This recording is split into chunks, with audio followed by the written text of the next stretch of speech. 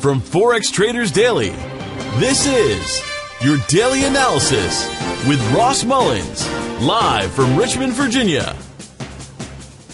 Hello everyone, this is today's video analysis for November 7th, 2016. I hope you had a great weekend and are ready to get started with trading this week. In today's video, I'm going to do a general overview of each of the U.S. currency pairs in anticipation of this week's trading. And I'm going to highlight some of the key levels that we will be looking for entry and exit opportunities.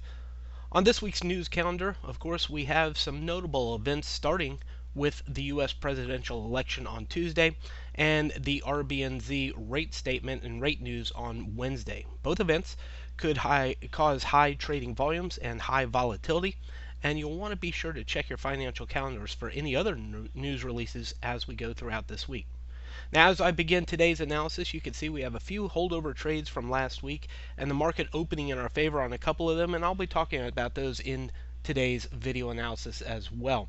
Let's get started here on the USD CHF, the dollar franc. I'm actually going to zoom out one time here on the chart so we can get a better view of the long-term outlook here.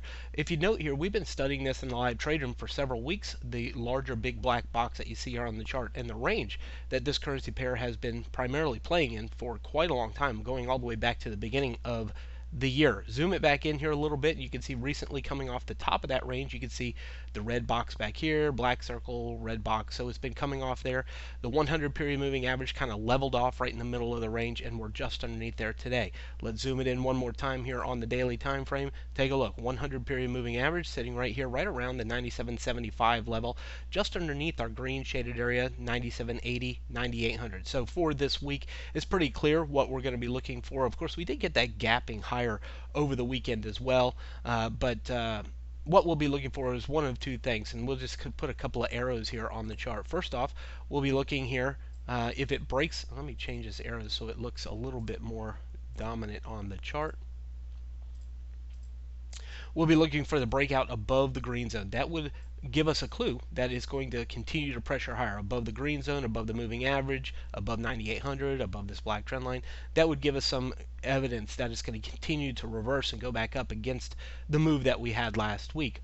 On the other hand, what we'll be looking for is a bounce off of this area. If it stays underneath it, if largely the election news is viewed as negative for the U.S., and really we don't know how the market's going to interpret tomorrow's election news, but if it's viewed as largely as negative for the U.S., it turns around and goes back down. If it's viewed as positive, interpreted that way by the market, this will likely break through the green zone. So 9780, 9800, the key area of resistance right now. And of course, the next area is the purple zone, a little bit higher than the market, 98.35, and the next area of support is the yellow shaded area just underneath the market, around the 97.30 level. So if you're looking to go short, you're pretty close to a spot to do that now here into the green zone. If you're looking to go long, you probably need to wait a little bit, wait for it to break through that green zone before you have an opportunity to take a long here on the dollar franc.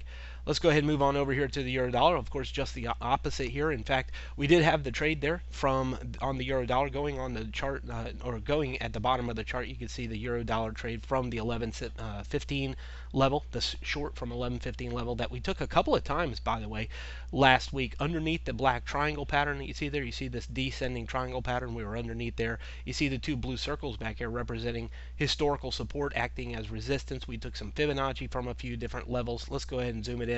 You can see all of that right there underneath the green zone. And by the way, the 100 period moving average sitting there. So last week we did a couple of times take shorts into or underneath the 111.20 level, and you can see clearly the market gapping lower in our favor over the weekend, currently sitting 45 pips. I have closed the majority of profit on that trade, by the way. At this point, what we need to see is the breakdown of that yellow zone. It needs to break down underneath 110.55 or so. 110.55 is the bottom of the yellow zone. 110.75 is the top of the yellow zone. Breaking underneath there would lend way to going all the way down here to the blue zone into the 1.1000s or even into the 10900s. The other opportunity, of course, is if, again, the election results are viewed as negative for the market, we'll likely look for the turn back, a bounce off of this yellow zone of support back towards the green zone, and possibly, if it's significant, we could even see the break of the green zone and the continuation of the upside here for the euro dollar. So, and that'll be a significant area right around that 100 period moving average. So we have a couple of things to think about on the election eve here, but the yellow zone's the main area to focus in on, and again, locked in profit, closed a majority of profit on the trade, and locked in with the stop loss. Can't lose on the remaining portion of that euro-dollar trade from last week. Taking it over here to the GBP USD. Last week, of course, we saw some significant push higher here on the GBP, pushing above this yellow zone. 2430, 2485, or 2385 is the yellow shaded area. It's been an area of congestion before. You see the blue circle back here on the left-hand side of that yellow zone. Congestion there before. So what we're looking for, one of two things. It's not too hard to figure this out, I'm sure. You either need to see the breakdown underneath that yellow zone, which is underneath 123.85, and the turn lower. That makes sense fundamentally with the Brexit news that we have, of course, that's looming over the next few months, that we would look for this to turn short underneath the yellow zone and start going back down in the longer term downtrend. But as we saw last week, the market can surprise us. So if it stays above that yellow zone, we might look for it to go back higher. Tomorrow's U.S. election could have some impact here as well. If it's viewed by the market as largely negative for the U.S. dollar, this again will turn back higher, bouncing off this yellow zone, targeting back to the next resistance, which at minimum is 25.10, 25.44, the green shaded area just above the market. I'll go ahead and put an arrow there as well. If it's viewed as positive for the U.S., and again, it could go both ways for a little while, 23.20, 123.20, 122.95 is the orange zone as your first area of support. You can see historical resistance there as well. So yellow zone will be the area you want to focus in on this week. Above it goes higher, below it goes lower, but watch for high volatility across all U.S. currency pairs this week. Take it over to the USD CAD. We have been stuck in a little period of congestion, ranging for a little bit more than a week now. I'm just going to say, first off, we're in a longer term uptrend. That's not too hard to see here on the chart. We zoom it in one time and take a look at that. We have been stuck inside this little black box for several days. Let's count them out. Today included 1, 2, 3, 4, 5, 6, 7, 8, 9 days. We see it kind of stuck inside this little black box between the blue zone, which is 1.3400, 1.3425, the orange zone 1.3355, 1.3330. So we're stuck inside there. We saw a little bit of a gap lower on the weekend, but then it came right back up and settled out underneath our resistance zone. As I've said in the trade room over the past couple of weeks, one of two things needs to happen. It needs to break above this box to go higher, or it needs to break below this box to go lower, and it's up in the air which direction it's going to take. Now, of course, we watch Canadian news for this. We watch oil news for the Canadian dollar as well. And then we also will be paying attention and watching the U.S. election this week to see how that impacts. If it's positive, regarded as positive for the U.S., whichever way it goes, positive tends to cause this to go higher, this currency pair to go higher. Negative, viewed as negative, tends to cause this currency pair to go lower.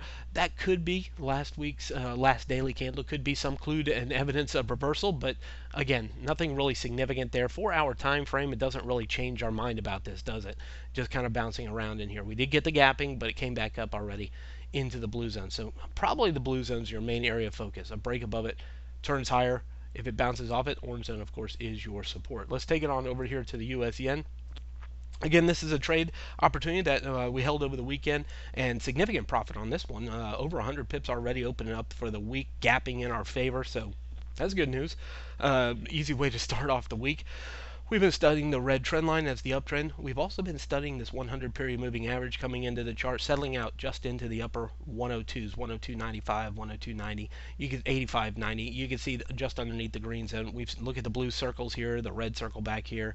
You can see we've been studying this. We have some Fibonacci in there as well. So we're looking a couple of times last week to go long here into the green zone. If you held over the weekend, it opened in your favor, and you're in significant profit now, as it has now pushed to the next resistance level, the orange shaded area. Now, the thoughts about the market coming back down and filling the gap, what about that? Sure, there is the possibility, but at this point, I think it will need to get back underneath the orange shaded area. That orange zone is 103.95, 104.20. That's your area to focus in on today. If it stays above it, we look for the market to continue to pressure higher as it is right now, pressuring back up towards the 105 level, which is the blue zone, just above the current market. Underneath it, only if it gets back underneath, I think 104, 103.95, if it gets back under the orange zone, then we might look for the gap, fill the gap back down to the green zone as your target on the way back down. That's the key point about filling the gap, is it has to give us evidence that it's going to turn around and go back down. We don't just want to assume it's going to go down. So at this point, it needs to get back underneath the orange shaded area. Again, I've closed profit on the trade. I can't lose. Stop loss is locked in. Take a look. There's your orange zone. There's the gapping from the weekend. We bought it down here at the green zone. There's the gapping and pushing right now, sitting on top of the orange zone. So there's the reasoning behind not going short to fill the gap, because it's sitting on top of support, which is that orange shaded area. So it doesn't mean you just instantly want to buy it assuming it's going to continue higher above here, because that's a little bit worrisome. Again, let's watch the election results. Positive for the US dollar, continues to see the uprise here on the US yen. Negative, we go back down underneath the orange zone, and that becomes our clue for reversal here on the dollar yen. Taking over here to the AUD USD. Again, this is a trade that we held over from last week, and this one not working in our favor, but I'm encouraged by the other two currency pairs in the direction positive for the US dollar. But take a look at all those blue circles and blue boxes on the chart within the bit larger black box range. We're at the top, so I'm very discouraged about going long into those black or blue boxes that you can clearly see have been resistance for the past several weeks. Take it on down here to the 4-hour time frame. Look at what's happened most of last week, just settling into that blue shaded area. That's one of those blue boxes as resistance. You can see that right now. It tells you pretty clearly that you don't want to go long right now until it breaks above that blue shaded area. So that's the first thing I would say, is the blue zone is resistance. You don't want to go long into resistance. You don't want to buy it at the high point.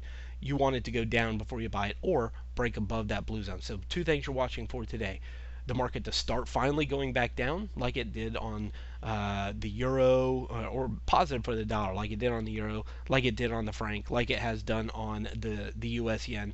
We want to see some positive movement for the US dollar. That sends us back down underneath the blue zone as resistance, back down to the purple zone. If we see some negative movement for the US dollar, negative election results, this will likely challenge the resistance all the way back at the green zone, and of course a break of that, we could see a significant rally for the Australian dollar. Moving on over to the NZD/USD, we're at the top of the range. Not too hard to see here on the daily time frame, is it? This big blue box that's on my chart, we're at the top of the range. We've studied resistance into here, the red circles, the blue circle. In fact, we studied this as a head and shoulders, the blue, black, and red circle. We're at the top of that, right there into the pink zone. So you don't want to buy it into the pink zone. I said that last week. We do, of course, have the interest rate news coming up on Wednesday of this week, 3 p.m. Eastern U.S. time.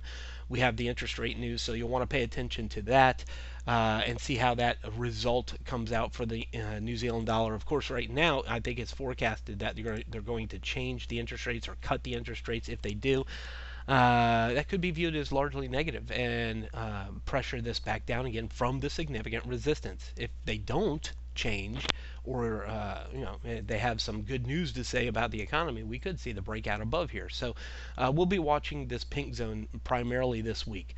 Underneath it, sorry about that, underneath it we look for it to go, well, I keep grabbing the wrong arrow there. I'm trying to get one of those down arrows. There we go. Underneath it we look for resistance and for it to go back down. Orange zone right now, 7,300, 7,280. Holding as our support. I'll go ahead and bring that arrow down here. The orange area, 7,300, 7,280. That's holding as our support currently. Underneath there, if it can get underneath that, we'll look for the continuation lower, or the reversal here for this currency pair, and that would be under the orange zone. Take it down to the 4-hour time frame. Let's zoom out one time like this and squeeze the chart in a little bit. So there it is right there. You can clearly see what's happening in the market.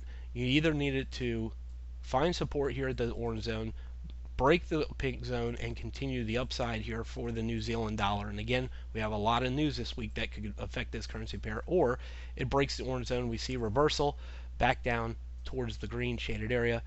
And again, all of that could change as we go through the election results and the rate news for New Zealand this week. From Forex Traders Daily, this has been your daily analysis with Ross Mullins. If you would like to get Ross's analysis on all the currency pairs he's watching and all the trades he takes today, join him in his live trade room by clicking on the link below. Please leave any comments you have about today's video in the comments section below.